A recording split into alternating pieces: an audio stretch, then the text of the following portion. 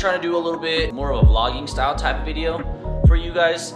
So there's a little bit of everything today. I'll be going over how ColoradoN5X started, just kind of a day in my life. So for right now, like I said, I'm taking out my 335. Haven't driven it in a while. I'm gonna go to Shitty Starbs, of course. Oh, I gotta pull out some money from the bank because I am doing a new sign.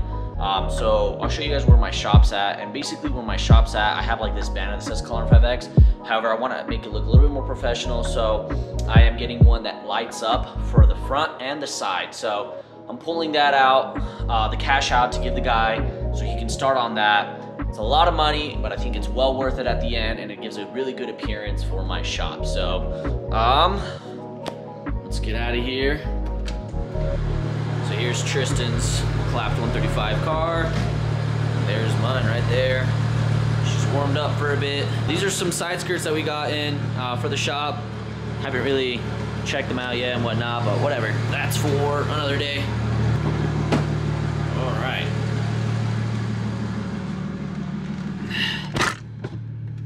Nice.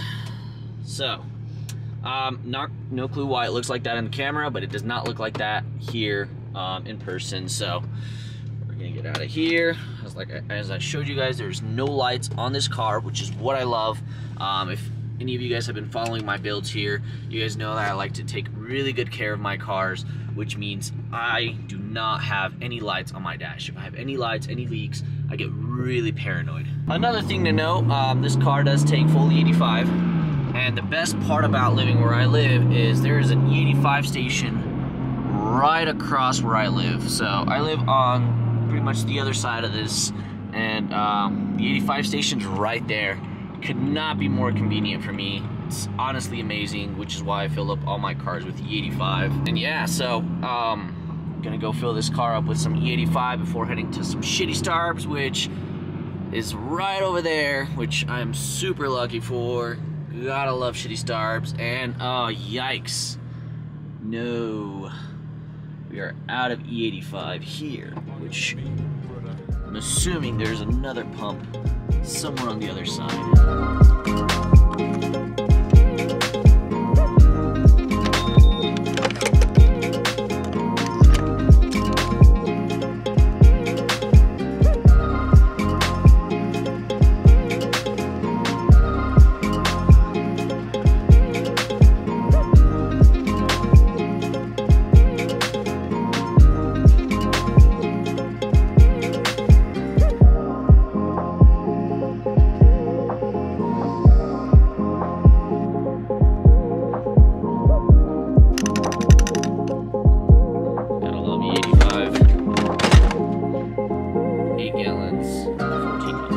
Alright, so let's see how well you guys hear me. We're gonna test out this mic while I'm driving. The inside of this car seems a little bit loud, so I don't know how well the mic is gonna pick it up, so we'll see what it does. A lot of you guys know that again, kind of the backstory, I worked at a car dealership, and it was a family car dealership, and then I ended up kind of doing ColoradoN5X full-time. So, and I'm trying this YouTube thing out, which I think has a lot of potential. I mean, that's the goal. I really want to share all my builds and my life with you guys, and I feel like I can really do that with YouTube. And I have a lot of cool builds, and I do a lot of cool things over the summer and even sometimes over the winter, and I feel like YouTube kind of just allows me to show you guys that. I started ColoradoN5X back in 2018, early August or so. So I started it because I wanted to sell some shirts for my local Facebook group. As all of you guys know, I started on Facebook first. I made a group, and I did meets and I did stuff like that, and people were asking for t-shirts and whatnot. So I was selling t-shirts, I was selling lanyards, I was selling little stuff like that, kind of merch. And then that kind of translated into me selling other products. And the only reason why I did this was because a lot of people were asking me, like, hey Brian, where did you get this for your car? Hey Brian, where did you get this? And I mean, I kept getting a lot of messages over and over, and I kept getting tired of people asking me where I got this stuff. So I decided, why not? I'll sell it myself, and we'll just go from there. So fast forward, we're in August. Fast forward all the way up to September, actually November. I got in contact with a few other suppliers who sold more stuff, and they pretty much said, hey man, I see you're trying to sell little stuff here and there. Why not allow us to put our products onto your website, and then you can sell it for us? So I did that, and I started selling their products on my site. It ended up doing pretty good-ish 2018. I mean, it wasn't amazing where I could quit my job. And then 2019 came around. 2019 came around from January through December. I was doing a good amount of sales. I mean, I was doing, I'll get into the numbers 2019 since it wasn't really big compared to 2020. But 2019, just so you guys can get an understanding, in sales, I mean, January, February was still kind of off. There was days where I was not getting any sales at all. I mean, there was days where I was there was maybe 3 days in a week where I wasn't getting 0 sales, and it was awful. I mean, I think there one month in particular, I forgot which month it was, I was getting 0 sales at all, like not the whole month, just that week. It was $0, 0 sales. I was not making any money. Obviously not worth it for me to quit my job at this point, okay? I started off doing little stuff here and there, started getting like push start buttons, just little stuff like that, which, believe it or not, that's probably the best things to stock up on. Fast forward out 2019, as I was saying, basically you get maybe $20,000 in sales in a month, and then the other month $15,000. I think the most I got was like $30,000 in 1 month. That's all sales. None of that is profit. So you guys know I'm not making $30,000 to $40,000 in a month. But basically that's pretty much all sales. So January to December of 2019 was kind of like it was a good year, but like I said, there was days that I didn't get sales every day. There was weeks where maybe a whole week I didn't get sales, which kind of, I lost motivation during that time just a little bit, and I kept focusing on the dealership because the dealership is a 6-figure income job that I was having.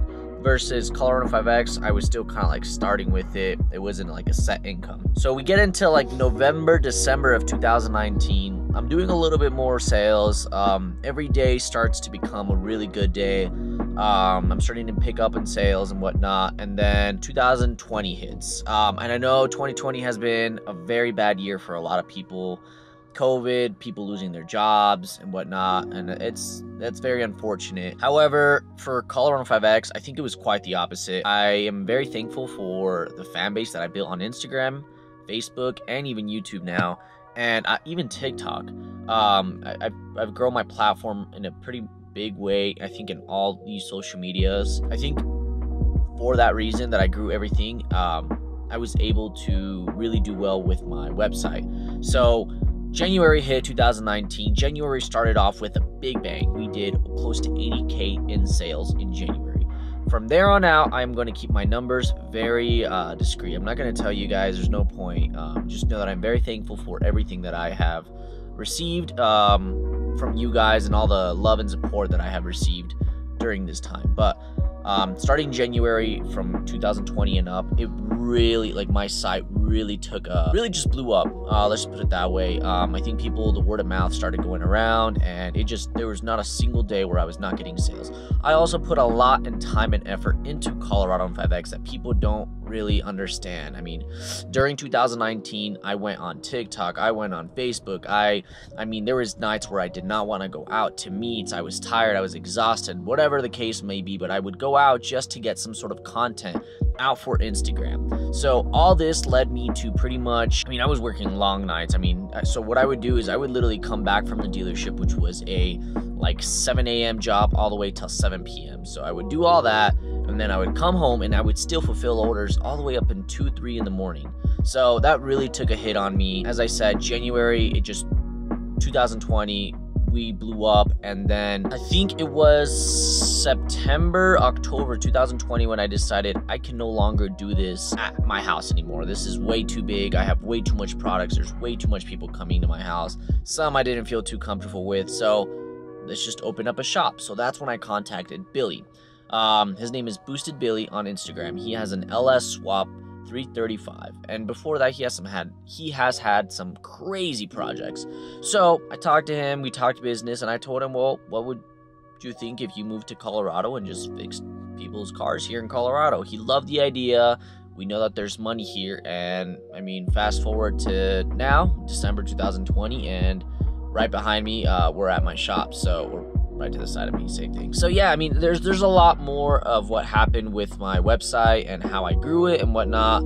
Just know that there was a lot of work that I put into the website. It's not just me building a website and stuff. No, there's a way much more. There's countless of hours that I did not sleep. I did have a lot of funds to start out with. Not a lot. I started off with $5,000 in funds.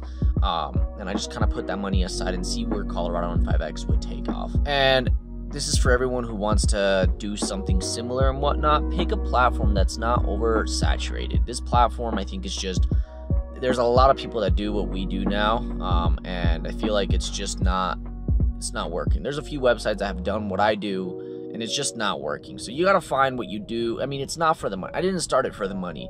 I started off more of it for a passion, and then it grew into my business. So I'll show you real quick. So I'm in my car. Here's my 335. And here is my shop right now. So we are changing out that banner. They're actually coming in today to change it out to an actual, kind of like how that shop has it. It's word per word. So they're gonna change ColoradoN5X to a word for word, and it's gonna be there's gonna be light, obviously. So it's not just a banner. And on the other side is the same thing. A lot of you guys probably see that there's a Views Auto window tinting. This used to be a tinting business. We bought them out, and as of now, we only have the shop here, and then we have one bay.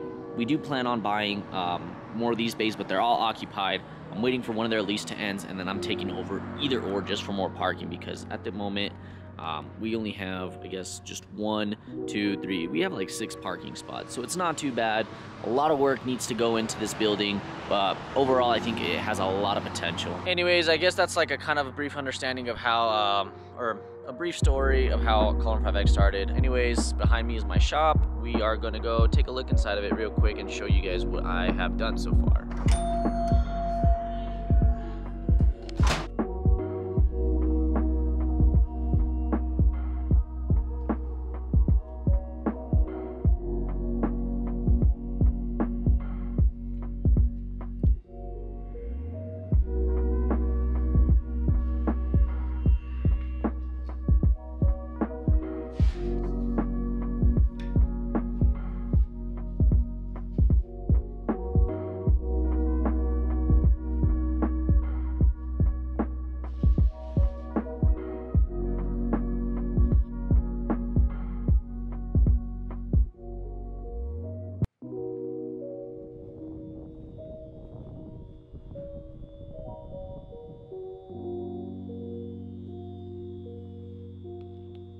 And last but not least, here is the shop space. So the clips before me, you guys saw pretty much the offices, pretty much just everything. Here behind me is pretty much where we're gonna work on cars. So as you can see right now, my F80's in the back. There's a lot of work to be done here, but basically we're putting one lift right here and then another one kind of like sideways. I mean, everything looks like it's gonna fit.